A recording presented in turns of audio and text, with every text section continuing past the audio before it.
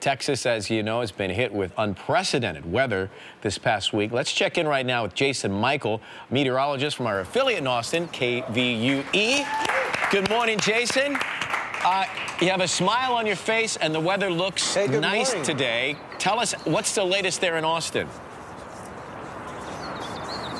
You know what, in all honesty, Kelly and Ryan, we have come leaps and bounds. This point last week, we're struggling to get to 7 degrees. Forecast today in the upper 70s. Pair of 7s expected today, and it's actually pretty chilly out. We got temperatures in the 40s right now, but with abundant sunshine, it has done remarkable things to boost our mood coming off of the snow and ice last week.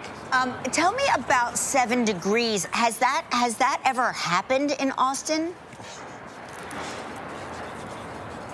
You know, it was a record for us here in Austin, and I'm a Mississippi boy. I grew up in Mississippi and then moved to Philly and lived there for 6.5 years, and spending 6.5 years there in the city, I had never experienced anything like that. So I was just shuddering every time we had to forecast that we're getting from 7, and then we'll go to 17, and then we'll get to 27. So coming off of last week, getting all this sunshine back, it's like, okay, we're off the hook as meteorologists now, bringing you the bad news. So we'll bring you the good news now. It's so funny. I grew up in South Jersey, and Philly to us was like, you go there to get warm.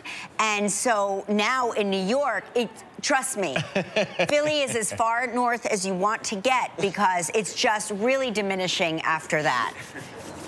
You know, I'm just watching over your right shoulder. There's a couple or two people doing a nice workout there. And I was thinking that could be you and I. I mean, that's kind of the workout we do. Where are you exactly? You know, so I'm down here in downtown Austin right now. As you said, there's a beautiful skyline behind me. People use Auditorium Shores, which you see here, to run, to bike, to exercise, to do yoga. They have morning yoga down here, too. And then people just, come and sit out and they, eat their tacos. I mean, what's a better place to be in downtown Austin? And it, coincidentally, is my favorite spot in Austin because you get the best of both worlds. And, frankly, you get kind of a lot of worlds.